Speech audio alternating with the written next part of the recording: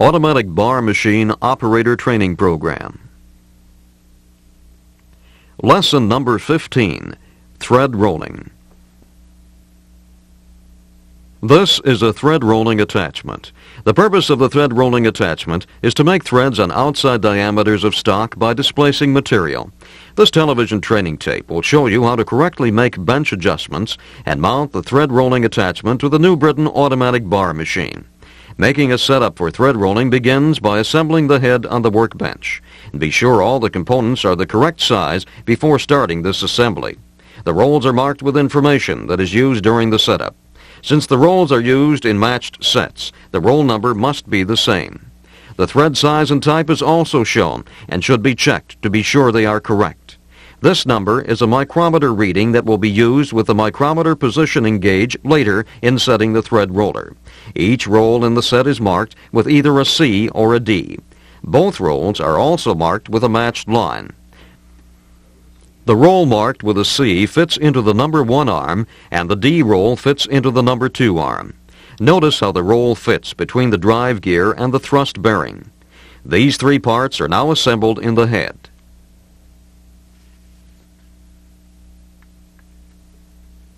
Place the thrust bearing in the lower part of the arm. Place the drive gear in the upper part of the arm. Now hold the roll in position while putting the roll pin into place.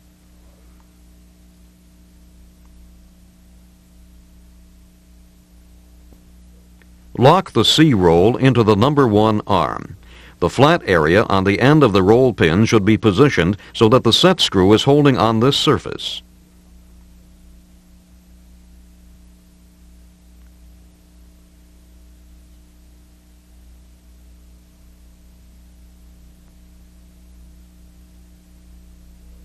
Position the D roll in the number 2 arm in the same manner.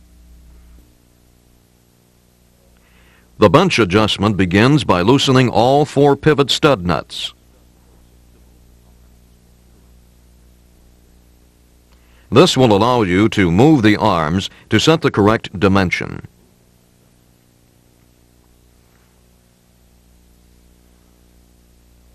You must back off these 8 set screws on the top and bottom of the head before you can proceed. The spacing between the rollers can now be set. A gauge block of the correct dimension is being used to set this distance. You must also have the white line on each arm lined up with the same graduation on the head. This adjustment ensures the arms are of equal distance from each end and centered in the head. The geared arms are tightened into position first. Turn the adjusting screw until it is in contact with the arm. Then tighten the arm locking screw. Follow the same procedure for the other geared arm.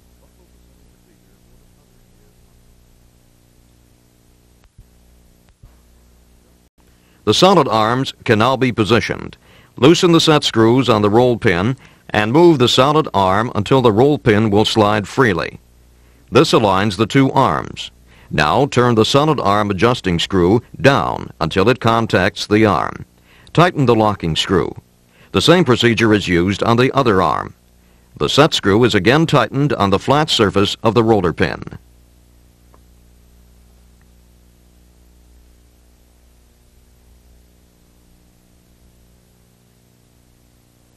Tighten these 2 pivot stud nuts first.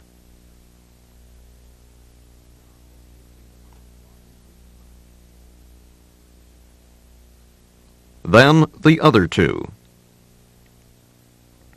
Now check the rolls to be sure they turn freely. Now using the match lines, we can match the rolls for proper position. Remove the D roll. Rotate the C roll until the match line is pointing to the center line of the roll pins. The D roll should now be held with the match line pointing towards the C roll.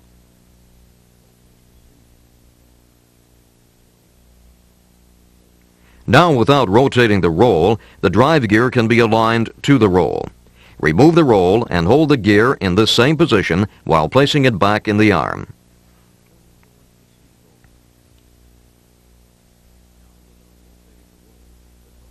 The roll can now be returned and the roll pin placed in position.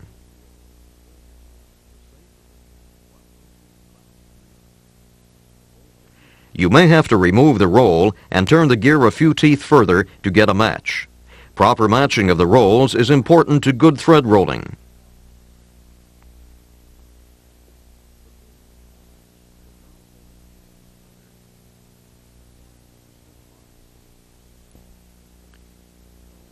Tighten the set screw against the flat surface of the roll pin. This completes the assembly of the head. Final matching of the rolls is done by loosening the locking screw and then rotating the micrometer matching screw.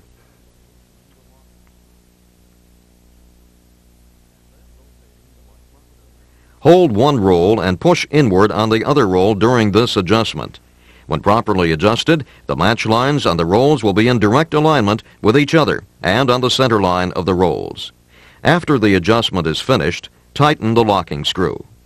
This completes the bench adjustment of the thread rolling attachment.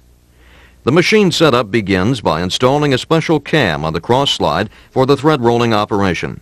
This cam is designed to produce a short controlled working cycle with zero dwell and an instant rapid return. Check the part to be sure it has been shaved to the correct size. Oversized parts can break the thread rolls.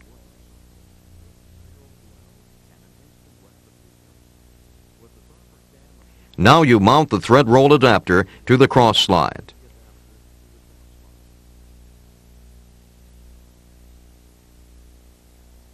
You are now ready to align the head to the part. Mount the thread roll head.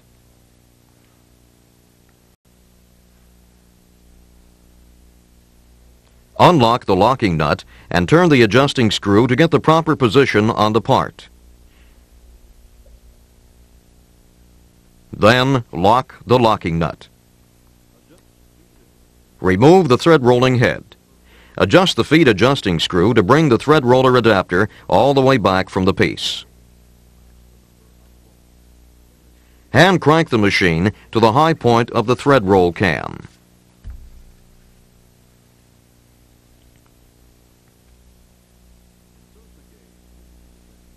Next, set the micrometer positioning gauge to match the number on the rolls. In this case, 449 thousandths.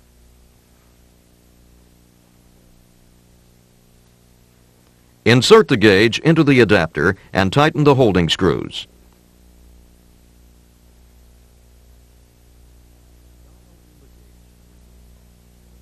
Adjust for proper feed by advancing the feed adjustment screw to cause the gauge to contact the center line of the blank.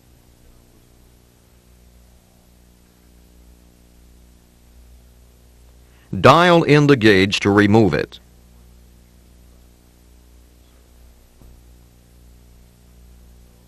Lock down the screws. The depth is now set. This will bring the thread rolls just over the center line of the blank. Hand crank the machine back. Insert the thread roller head and tighten the holding screws.